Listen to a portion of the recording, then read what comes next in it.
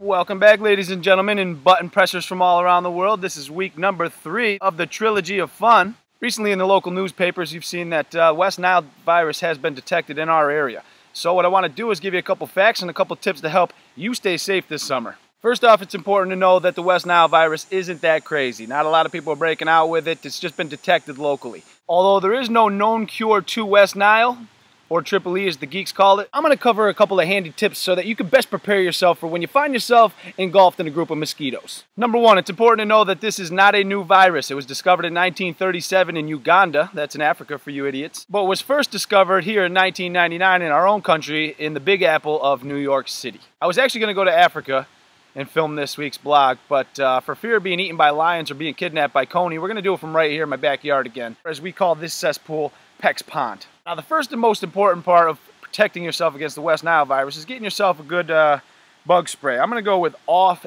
Deep Woods. Now, you're going to want to apply that well. Cover all areas of the skin.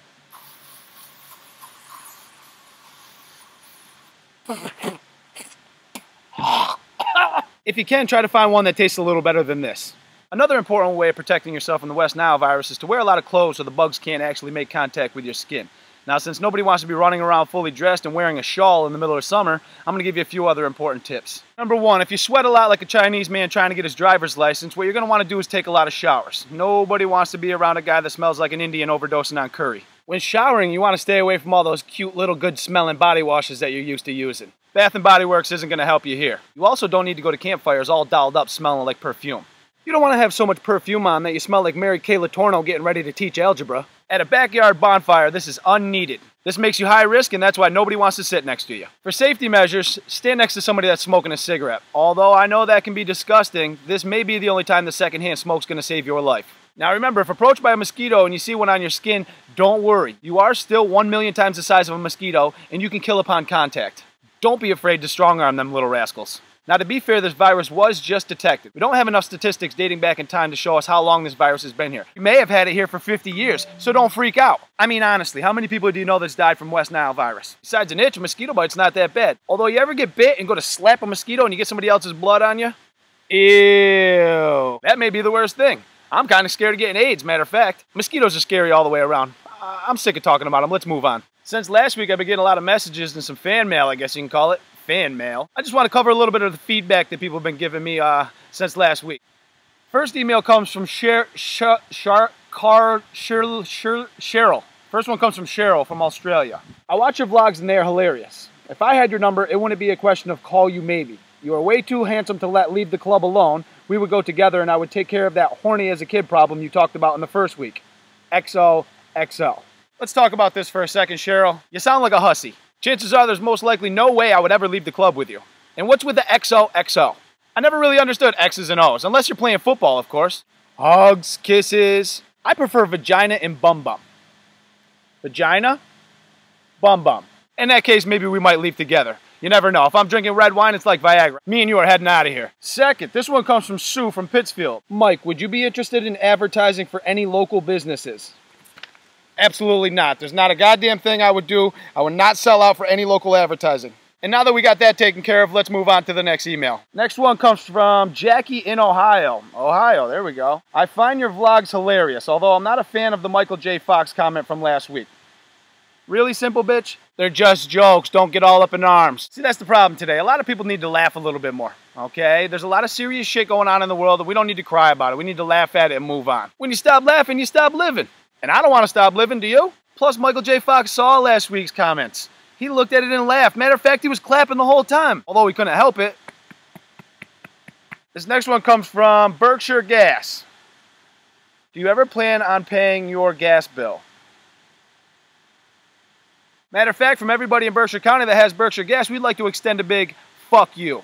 Now that we've covered some safety and health tips, and we've gone through last week's emails, I really want to get into what grinds my gears. First off, I want to talk a little bit about Facebook. Oh, yeah. You ever have to deal with one of these snotty assholes that's always like, oh, you're always on Facebook. Oh, every time I go on Facebook, I see your stuff. No shit, you minion. I'm on unemployment. What else am I going to do? Isn't it funny how half the people that complain about you being on Facebook all the time are the first ones to know what you're doing always? They know half of the shit that's going on before you do in your own life? How'd you do that if you're never on Facebook? I saw one of these e-cards that says, oh, I'm glad I go to work every day and pay in so that you can collect for free and sit around on your iPhone. Yeah, it is nice. Maybe you should get back to work and stop watching this. What's with the poking feature on Facebook? I mean, has anybody ever got anywhere off of poking somebody? I remember this one time I saw this chick online and I'm like, I'm gonna try out this poking feature. So I'm poking her like a virgin having sex for the first time. Poke, poke, poke, poke, poke, poke, poke, poke, poke, poke, poke, poke, poke. I'm poking her so much I'm scared this bitch is gonna get pregnant. I'm like, yeah, I poked this bitch 57 times. How could she not like me? And for the people saying poking gets you nowhere, well, I got blocked, deleted, and a restraining order in one day. Top that. What's with the IM feature? I mean, honestly, it's only people looking to hook up or cheat on their spouses. I got a friend who lands tons of ass off of Facebook. He calls it the request, message, execute theory. First, you request them to be your friend. Second, you send them a message to see if they want to get together. Third, you execute. I mean, ladies, you know they're only messaging you for one thing, right? Oh, you change your default picture to some slutty picture and now everybody's messaging you? They probably just want to be friends. And what's with all the slutty pictures anyways if you're gonna play the prude? Oh, this is me grocery shopping and I only see a picture of your ass? Oh, look at here's my 2 little new dogs, or here's my little kittens, and all you got is cleavage hanging out? What's the real message here? Fact of the matter is, if you're dressed up like a slut, taking slutty pictures and putting them online for everybody to look at, what do you think the guys are gonna do? It's just how we're built. Don't put up a picture on Facebook of your butterfly tattoo on your pussy and expect somebody to bring you out to dinner. Oh, you got 600 likes on that picture? I bet you 555 of them were guys. They really weren't interested in the butterfly. So stop acting like goody two-shoes and play your part, Sally. I don't know why I can't find any good guys in this town. Is chivalry dead? Nobody will hold the door for me. No, bitch, I'll hold your pussy open while you slam a dildo into it. I thought that's what you want from your pictures on Facebook. All I'm saying is if you got a tramp stamp and it's a bunch of vines that go together and it looks like an arrow pointing to your asshole, we're not the culprits. Oh my God, it's hot as fuck out here. I'm sweating like a virgin senorita at a donkey show. Smells like West Nile. Here's another thing that burns my ass. People not watching the Olympics. I mean, it's one of the greatest things that our country could do, and people are turned into other things like Judge Judy. It's a fact that during the last Olympics, more people watched American Idol than watching the Olympics at the same time. What? You get a place like the Cook Islands who has 3 athletes in the whole Olympics. There's 11,000 people total population in the Cook Islands, and every one of them motherfuckers will walk there to see it or swim just to get there. Your lazy ass can't flip back on the remote just to get over and see who's about to win the next gold instead of seeing Rupert stutter his words? I mean, what is it? Ladies, you jealous of these girls that are playing pro beach volleyball? They got their banging asses? Or fellas, you jealous of Michael Phelps' perfect physique? What is it? I mean, honestly, name 10 people that were in the last Olympics. Any country. I'll wait. No? I mean, these kids worked their whole life to get here. And you want to change the channel because some homeless kid from down the street decided he could sing? Fuck that. These guys are making history in the name of our country, and you're more concerned about some bum that's never going to sell records or even go silver? Something's wrong with that. I'm at the bar at a friend's house. I make everybody stand up, take their hat off, put their hand over their heart when the national anthem's playing. Everybody looks at me like I'm a weirdo. There's a lot of pride behind that song, and a lot of people had to die for it to be played every year. Okay? So at least for the 45 seconds it's playing, act like you care. I mean, seriously, 10 of our kids, America's kids, are going to die today in battle for you to have your freedom, for you to watch American Idol. You get off your fat ass for 45 seconds to listen to the national anthem? Come on. What is this country coming to? Well, I think this week's lesson is going to be, don't try to make a vlog when you're this hungover. In the sun, nevertheless. I really do want to send a big shout out and a thank you to each and every one of you that shared last week's vlog. I want to thank everybody that listened to my song Mini Bike last week. Although it's not on YouTube yet, we will be shooting a video for it next month, so you'll see that. Stay tuned. I want to let you know that you can subscribe by pressing that button up there. My channel is youtube.com/MikeMac413TV.